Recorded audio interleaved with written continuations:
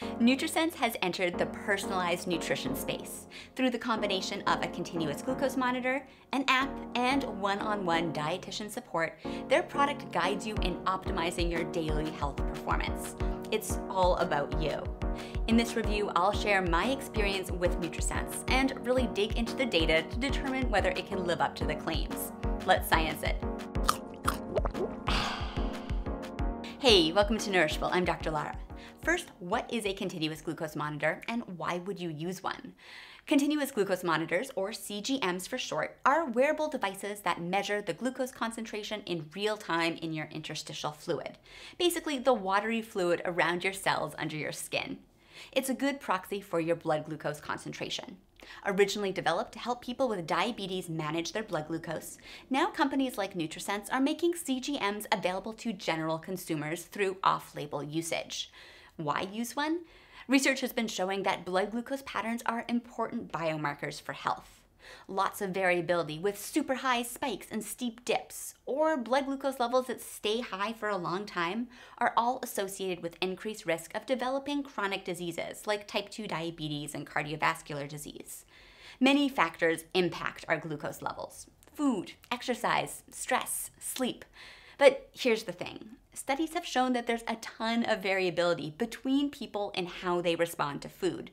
So nutrition recommendations for Bob need to be different than Betty. NutriSense is at the cutting edge in making this data available to you. As a nutrition scientist, I'm really excited about the promise of direct-to-consumer CGMs for personalized health.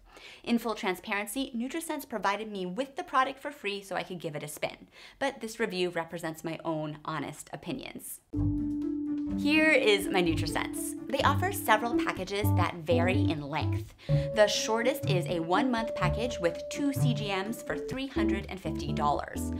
Each CGM lasts for 14 days. Each package includes 1 month of dietitian support. So now I'm going to insert my NutriSense CGM.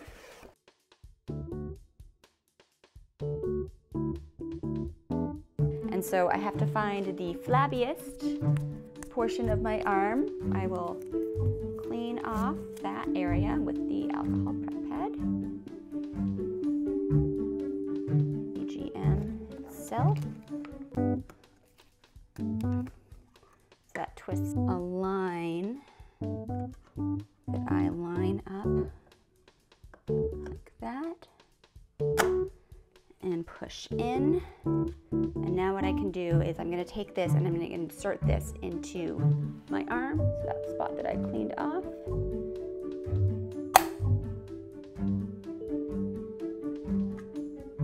And there it is. Ta-da! So easy peasy, didn't hurt at all. Cover it up with this nice little sticker so that it lasts for the full 2 weeks, even when I shower and sweat.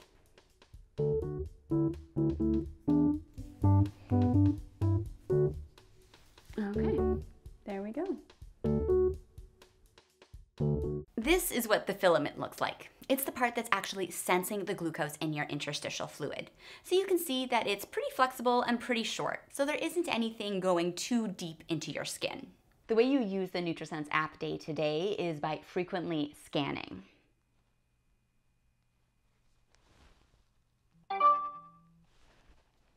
Scan successful. You have to scan at least every 8 hours. I found scanning first thing when I woke up, before each meal, and right before bed meant that I captured all of my data, though there were a few times when I forgot to scan or slept longer than 8 hours and missed a bit. To enter a meal, you hit the plus button, meal, take a picture,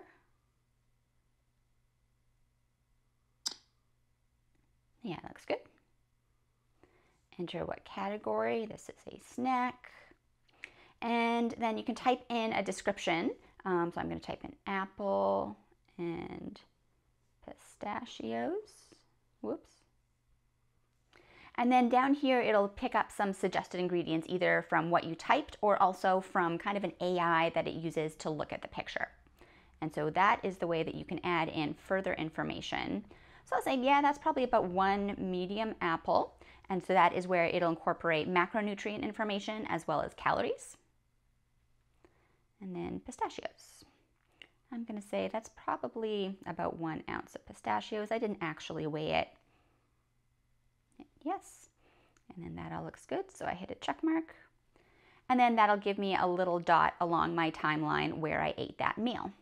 The food tracker can also scan barcodes, which makes entering packaged foods pretty easy. I think my favorite thing about their food tracking function is that it gives you a range of options with respect to how much detail you want to enter. If you want a precise macronutrient profile, you have the ability to enter in specific serving sizes for each ingredient. Personally, I often opted for just taking a picture and jotting down the ingredients in general because I found it less burdensome, especially for complicated recipes. Plus, I found that I gleaned enough information from the pictures and the glucose curve to get a good feel for the correlations. Physical activity data can be entered manually or gathered through integration with fitness trackers. I use a Fitbit, and it was a bit finicky because NutriSense didn't integrate directly with Fitbit, but rather through Google Fit. In order for Fitbit to talk to Google Fit, it had to go through another app called Fit to Fit. I messaged with tech support a bunch about this, and they were really helpful. Ultimately, we got it working somewhat, though often it would just enter my sleep hours and my step count, but miss out on discrete physical activity events. Plus, the fitness data would only get uploaded into NutriSense once a day. I prefer to see my activities closer to real time, so I usually just entered in my physical activity manually, and I didn't find that to be too burdensome. Let's walk through the app data. There's a lot. Here's my glucose curve for the day. It uses yellow for out of range and green for in range, and their default green range is 70 to 140 milligrams per deciliter. Blue dots represent physical activity, so we see my morning dog walk here, and then red dots represent meals. Next, we have the glucose score, which is a metric indicating how well your glucose levels were managed for the day out of 10, where higher is better. There are 4 parameters that go into the glucose score algorithm. Peak, which is an indicator of how high your glucose spiked over the day. Average, which reflects your average glucose across the day.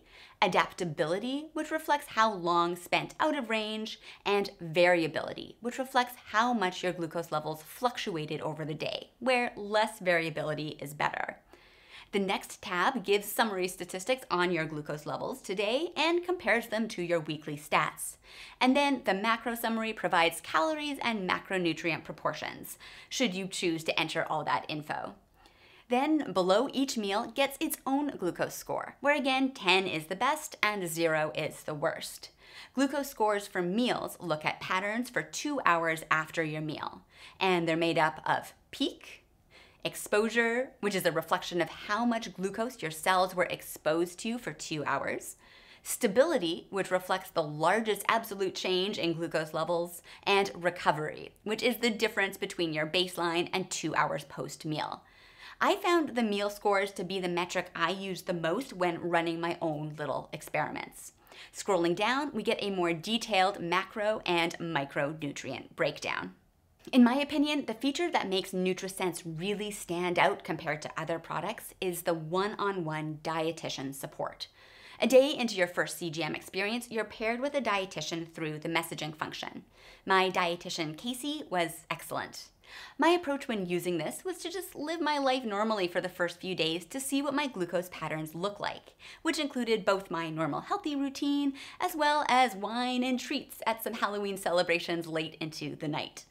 Casey helped me glean insights from my data, identify some factors to work on, and then together we made a plan. I really wanted to work on improving my meal scores from my lunch salads. I thought that they were pretty healthy because they were full of fiber, but I frequently found that I was getting 7s for my lunch scores. Casey thought that the fact that I was sedentary after lunch was the reason. We decided to focus on incorporating bursts of physical activity right before or after lunch and boosting the protein in my salads. Here's the day when I didn't exercise before lunch. My healthy salad, topped with bulgur, sauerkraut apple, and a hard-boiled egg, gave me a rapid spike and a score of 7.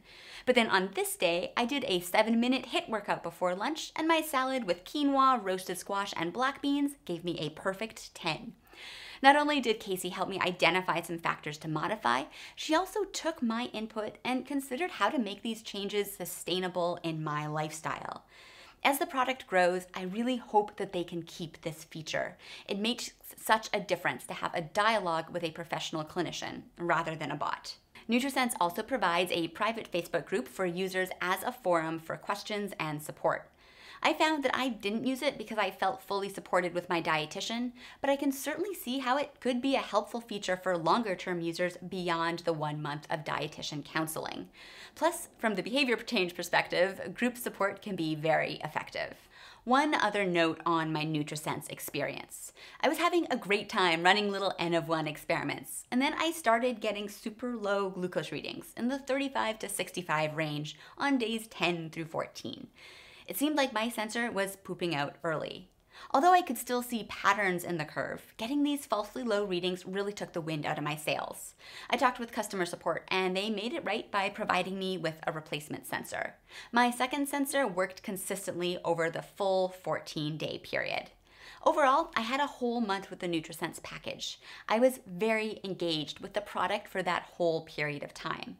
But it is a fair bit of a time investment to both track and reflect on your data. If you're considering using NutriSense, make sure that you're mentally prepared to invest the time and brain space. Personally, I wouldn't want to wear a CGM all the time, but I would be interested in wearing one every few months to get a feel for my glucose metabolism and try out some new N of 1 experiments. My biggest takeaways from using the NutriSense product was just how impactful those little bursts of physical activity can be. Elliot is thrilled about getting extra power walks, and I'm thrilled to keep my glucose levels more stable after a black bean heavy salad. Overall, I am a big fan of the NutriSense CGM package. It is expensive. The smallest package for 1 month with 2 CGMs and dietitian support is $350. In my 1 month experience, I feel that I learned tweaks that I'll be using for the rest of my life, so it is very valuable. The feature that really stands out about NutriSense compared to other competitors is the dietitian support. This is so important. It can be really easy to get overwhelmed with data or obsessed with trying to do everything perfectly. I feel that the dietitian support ensures that users will come away with personalized tips that are sustainably healthy. The food tracking function was great. I liked the options to input a range of detail depth. I felt that the glucose scores and the meal scores were presented in a way that was accessible for a quick glance, but also offered opportunity to dig in deeper. Plus, the app had great tools for comparing meals. As for the cons, I wouldn't say that there were any deal breakers. I would have liked a smoother fitness tracker integration, but my issues may have been specific to Fitbit and may not happen with other fitness trackers. I know that this is just the nature of the technology, but sometimes I missed out on collecting data because I forgot to scan, and that was sad. The insight from NutriSense did help me optimize my habits for healthier glucose levels in a way that are sustainable for my lifestyle. I would highly recommend the NutriSense CGM package. If you want to try it out for yourself, check out the video description for links and a Nourishable discount code. That's what science tastes like. Thanks for tuning in to Nourishable. Check out all my references in the video description and be sure to subscribe to stay up to date on all things nutrition.